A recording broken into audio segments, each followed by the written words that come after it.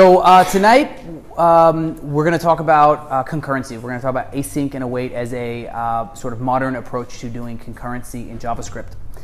And I'm Simon, so I'm a JavaScript and React engineer. I've been doing JavaScript for a long time and React for a number of years now.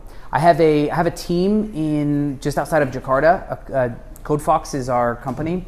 And so you can also find me on Twitter with @SSTUR_. So today we're going to talk about concurrency, and it's kind of a technical topic, so I'll try to explain it as simply as I can. And but you're definitely going to see some code, so we're going to go through some code and talk about some concepts. Maybe we should start with who is everybody a JavaScript programmer or does write JavaScript in here? Like, okay, cool, just checking. And so like, and what about like using kind of more modern ES6 constructs? Is everybody using ES6, at least has some familiarity with that? Yeah? Okay, cool, because that's what the code slides that we're gonna look at is all ES6. So let's talk about what is concurrency. So concurrency is doing multiple tasks in a period of time, right? So typically one core can only do one thing at once, as well as other pieces of hardware can only do a single thing at a time, but over a stretch of time, we want to do multiple things, right? So a web server wants to serve multiple requests for a web page. A script wants to read multiple values from a database before it returns the request. And so what we're really talking about is doing multiple tasks over a period of time, and some of those things we can do in parallel, and some things we have to do one at a time. And so generally order-dependent or partially ordered units, order-independent or partially ordered units of work is where concurrency happens. So this is just an example of like multiple tasks that may start at various different times, but are kind of running over the same period of time, right? So they're running in parallel, essentially. Some of these are, right? And so this is something that is pretty hard to do in computing, right? In particular, it's hard to reason about. It's hard to it leads to race conditions. It leads to difficult models of things changing over time, right? And so concurrency is specifically important when we're dealing with user input. Input output as in like network requests, also user input, users interacting with the system, and reading, writing from disks. Anything that is kind of considered asynchronous type of activity, right? Something where the CPU needs to stop and wait for the user to do something, or the CPU needs to stop and wait for some data to arrive from the database or the network, right? And so there's typically two ways for a program to do those kind of tasks, right? So to do I/O specifically, we have the blocking or the synchronous style, which is, it's easy to write. It's what PHP and Ruby and Python and most web, especially server-side technologies are doing synchronous or blocking I/O, right? And that's, and in order for that to work, we need multi-threading, because if we stop one thread, we need another thread to be able to continue to serve user requests, right? And so, but it's easy to write because you write everything sequentially. However, there's a memory overhead to that because every thread requires memory, and there's context switching. So when the CPU switches between the threads, right? So there's overhead there. The other sort of paradigm, the other pattern, is the non-blocking or the event loop style. And so that's single-threaded, so everything runs in one thread, which means we cannot block the thread. We do get high concurrency, and we get low memory, so that's the win. And it's really good for UI, so user interaction stuff, right? That's why the browser uses the event loop pattern. And it's also good for I/O-bound services, things that are doing a lot of reading from network or database or disk, but it's not great for things that are CPU-bound, right? Because anything that's using the CPU is blocking other things that could be happening. So that's kind of the overview of the two patterns. And so JavaScript, as you know, is the second one. And so all the browsers and most JavaScript server-side frameworks are all event-driven or non-blocking. There are some exceptions to that, like historically, like really older engines, but in general, every JavaScript you ever write will be event-driven, non-blocking. Does anybody have any questions about that stuff? So what happens if you block in JavaScript? Well, there are some things that will block the thread, right? That will halt any other execution. And so alert, right, is the most common, alert or prompt. And so we also have a synchronous style of XML HTTP requests, and it's rare because that was probably a mistake in the API. They probably did not intend for that to be synchronous, or at least it wasn't a good idea. And then we have some stuff in Node world that are intentionally synchronous for various reasons. But I think the one that everybody's probably familiar with is the sort of alert style, where it blocks everything else that's happening. And so that's this one, right? And so that's like the page puts a dialog up and everything pauses, right? You cannot interact or press a button. You can't even scroll. And so that's kind of a bad user experience, right? And so that's what we mean when we say a blocking interaction or blocking the thread. So how do we write concurrent software without blocking? So generally in JavaScript world, as you know, we use callbacks, right? And it's pretty straightforward. We just pass a function, and when the task is finished, JavaScript will call our function. And that would be, for instance, an on-click event. So you pass a function to the document, to the browser, and whenever a user clicks a button, then your callback gets fired, gets executed. Similarly, a network request, right? You're waiting for the network request to finish, and then the callback happens. So this is the callback style, right? We're going to read a file. This is more maybe server side. We read a file. When the file's finished reading, we have our content. So does everybody understand the callback style? I mean, that's pretty much every JavaScript program you've written, right? So what's the good things? It's a good low-level abstraction for concurrency, for asynchronous actions. It performs really well. It has low overhead. There's not context switching involved. And we can do almost any asynchronous task using callbacks, right? What's the downsides? Well, doing things in callback style is really difficult, right? So doing things in sequence is difficult. Doing things in parallel is even harder. You give up your constructs that you're familiar with, like for and while and try, catch, and those are things that people come to JavaScript world from PHP background or from Java or from almost any other language, and they don't understand why you can't do these things, right? And so error handling, right? As you know, you always have to check this error parameter. Things could fail during the middle of a network request. It needs to be handled. And your code readability goes downhill pretty fast. So systems become kind of hard to maintain when there's a lot of callback asynchronous code. And so this is kind of the example of the first one, which is like the giving up the constructs that programmers are familiar with, right? This is your typical example, right? So it's like every day on Stack Overflow, somebody asks, what's wrong with this code, right? And can anybody see why this code will not do what the programmer expects, right? So here we're defining an empty variable, and here we're returning an empty variable, and then somewhere later that variable will be set after the network request comes back. But to a programmer from a non-asynchronous world, this is a strange thing, right? This is a strange thing, and so that's why, that's why like people new to JavaScript are always on Stack Overflow asking this question, right?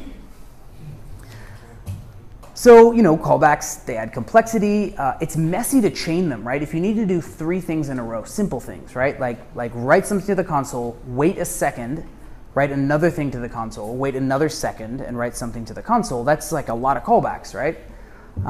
So it becomes messy to chain things, and it's pretty hard to do things at the same time.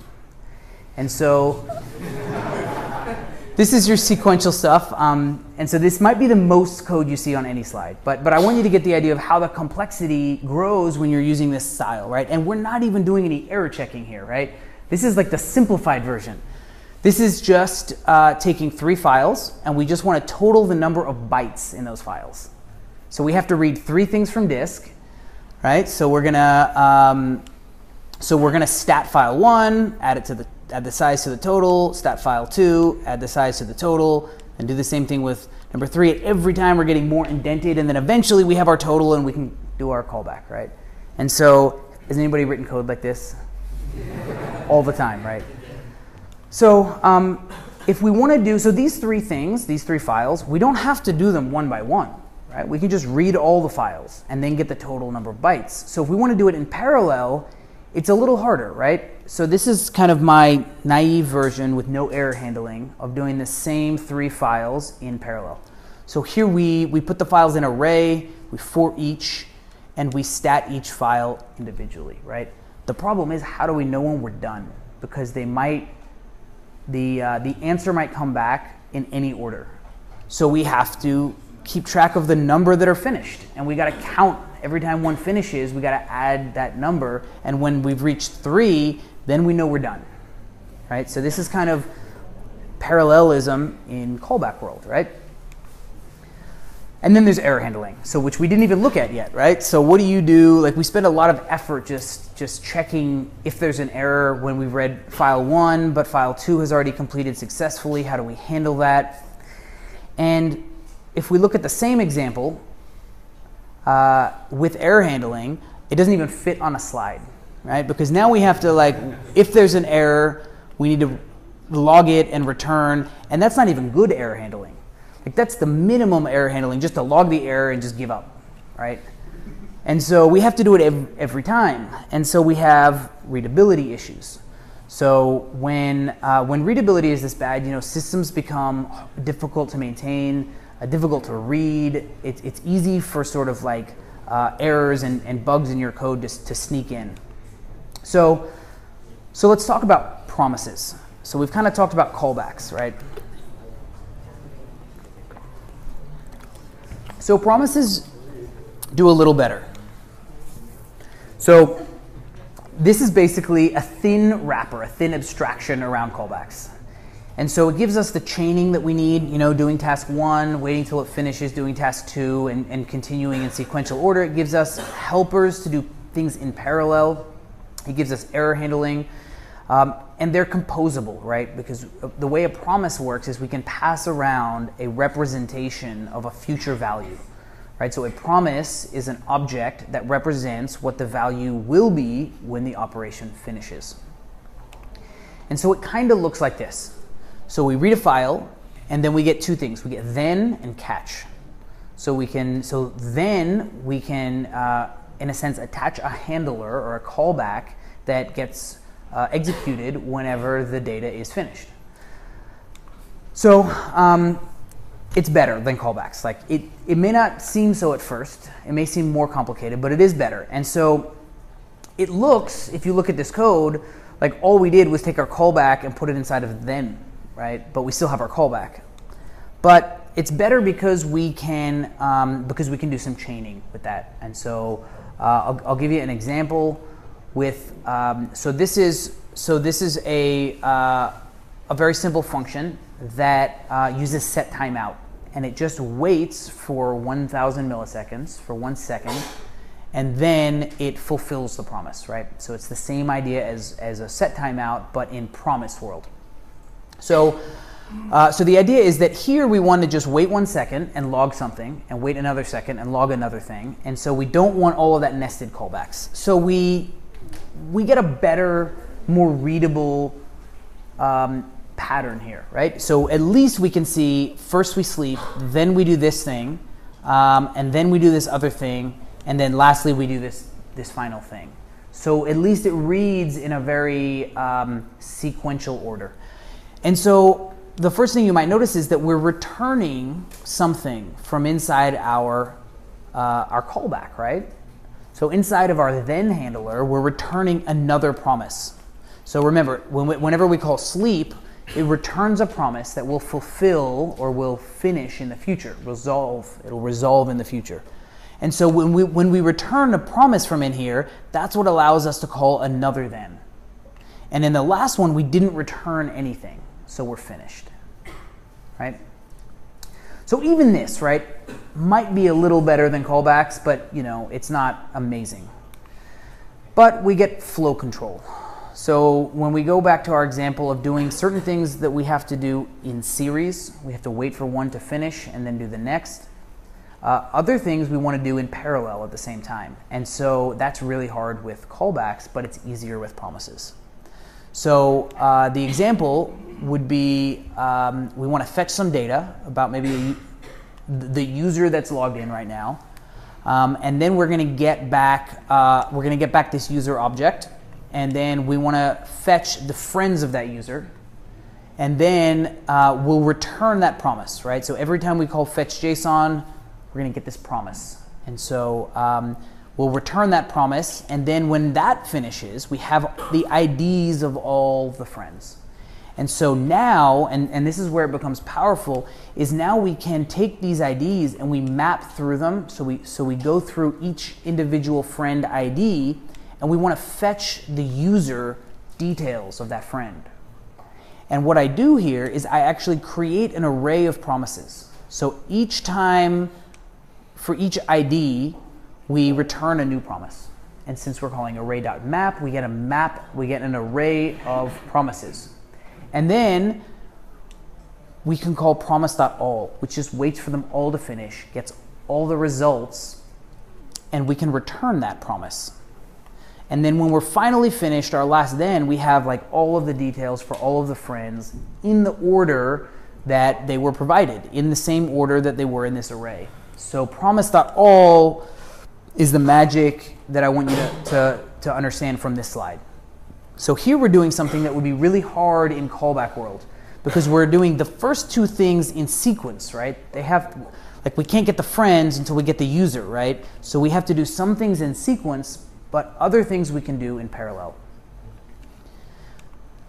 So that's the power of control flow with promises. So promises, even though they don't seem great at first, or at least when I first learned them, it seemed like not much better than callbacks. Once you explore the chaining and the control flow, it is better. So error handling, we get a catch. And so we don't have to check every single time for this error. We can just attach one catch function at the end. And so exceptions will bubble through our code or bubble up the way we expect it to work in normal programming with try catch. So in this case, if we go back to our same user profiles example, I can just add one catch at the very end and grab that error. And we just know an error happens. Somewhere in one of these, an error happened. All right, everybody with me so far? Cool. But we're still putting callbacks inside of then, right? I mean, we're still doing callbacks. It's a nicer way to do callbacks, but ultimately we eventually have to pass these functions. So can we do better? So what do we want to do? Like, we want to just like have normal sequential programming like we're used to in other languages. And so here's what we want, right? We want to get our promise. We want to somehow wait for the promise to finish, and then we just want to log the result, right? With no then anywhere. And so the problem is JavaScript is fundamentally single-threaded. So we can't block. And what I mean by that is we can't just pause the program right here, wait for the promise to finish, and then resume, because we don't want to block our entire thread, and then you have the same problem as when you use alert, and then the whole software is just not doing anything useful. So JavaScript is single-threaded, we can't block. However, there's a special thing called a generator function. And so what that is that allows us to pause just one function, and we'll go back to it later. So we're not going to pause our whole program, we'll just pause this function. And so has anybody used or seen this generator syntax? No. With the star. So that's the special thing right here, is the star. And then the keyword yield. So generators are not about asynchronous or event loops, or they're not about doing concurrency. They're just about pausing stuff, basically, right? So we get this thing called yield. We can just wait. So the idea is we just pause the execution of just this function. We wait for something and then later we will be resumed, and we just console.log a string that says we're back whenever somebody has resumed us. So there needs to be something controlling this. Some function needs to resume this whenever the fetch has completed. So generators are pretty complex, and I don't want to spend a lot of time on them. I just want you to know that generator is the only thing that kind of allows this to work, because we can pause our function. And it's important to understand it just pauses this function, not everything. So we take promises, we combine it with generators, and we get awesome stuff. So this is the whole point. We get async await. So it's basically just a layer of syntax on top of generators and promises. And it looks like this. So instead of a function star, we have this async function. But it's really similar to that function star, right? We use the word await, and we put a promise after that. So await and then a promise, and it always has to be that way. And then what that does is that await will pause it in the middle of executing this line. We just pause the whole function, and we just wait. But we let the event loop do other stuff, and then eventually, when this fetch has completed, this function gets resumed, and then we have our result, and now we can just console.log the result. So this is the whole idea of async await. A few things to remember. You can only use await inside of an async, and it has to work with promises. So it's a win. It's a win because we get back our traditional constructs, right? We get back our for while, our try catch. It becomes readable. I mean, it's got some keywords in there that might seem strange at first, but it flows like normal programming in any other language, in normal thread blocking programming, right? And we get this kind of interop with promises. So we can use any other promise library and use it with async await because it just uses promises. So the same example, or a new example of reading a file here with async await is that here we just use this read file, which is a function that we've kind of made up that presumably just returns a promise. And then we just wait for that, and we get our content. And then we convert it to a string, we parse it with JSON, and we log the result. So it just reads sequentially like you'd expect. And the point of this slide is that now we have our try catch back. So two things could go wrong here, right? Something could go wrong with the reading of the file. The file doesn't exist. The USB stick has been unplugged. The permissions aren't there. So this thing could fail. The other thing that could go wrong is parse. Like there was invalid JSON. It doesn't. The JSON.parse can't handle what the file had in it. So these two things could have gone wrong. And so this thing is going wrong in async world, right? Something is happening asynchronously while our function is paused. But this exception is just a traditional, normal, regular JavaScript exception. And async await doesn't care. The try will work exactly how you expect it to. And it will send the error to your catch no matter which problem happened. So we can kind of not really think about async callback errors being different from any other error. And so we also get back our for loop, right? Things that are just normal programming constructs that have been around since the 70s, and we understand them. And so in this case, we're combining just a regular for loop with async await, and we get something really cool. So in this case, we just take a regular browser element, and we're going to loop through 100 times and move it a little bit to the right. By increasing the left value by 1 pixel every time, we're just going to increase it to the right. But we want to do it every frame, right? It's an animation. We want to wait in between the frames. And so we're going to wait 16 milliseconds between every adjustment of the value of the style. So in this case, in like 4 lines, we've written an animation with 100 frames that happen 60 frames a second that would be really difficult to do with callbacks.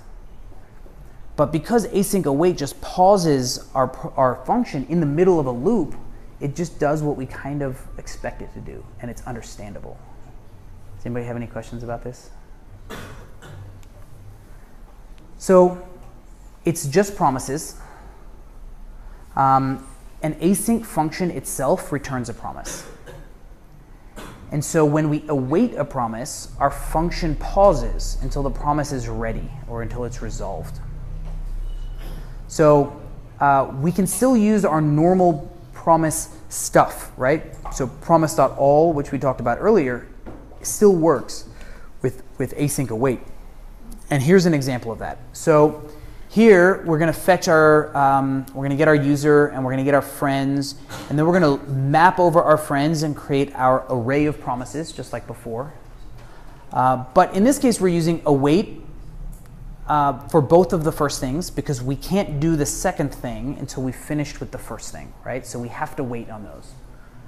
But these promises, the fetching the friends, we can do those all at the same time. So we just create an array of promises, just like before. We call promise.all, and then we await that. So we await them all to be done. So as long as the thing on the right of the await word is a promise, everything's cool. So the thing on the right needs to be a promise, and then we console.log it at the end. But the thing I want you to know about this is that this whole entire function, because it has this async word, itself returns a promise, right? So if I call the function getUserFriends, if I call this function, it returns a promise. So we can put that promise equal to await getUserFriends? Yes. Yes, you can. You can await another async function because it's just promises. So a few pro tips. Don't forget to use your await. If you accidentally leave out this word because you're so excited that everything is like, normal programming again, that you kind of forget to leave out the await, it's not going to do what you think it does. So don't forget your await. Be careful about doing too many things in sequence if you can actually do them in parallel. So now that we have our for loops back that we love, it's very tempting to just put await inside of a for loop, and we have to remember that if we do that, it's going to pause that for loop every single iteration. So don't do too much in sequence if you can do it in parallel. And so the other thing is that using await in a map or filter function probably doesn't do what you expect. And so I should show you an example of that. But the idea is that a filter function, right, array.filter, should take a function that returns a Boolean. But if you pass an async function, it's going to return a promise. And so probably not going to do what you think it does. So you just have to remember that.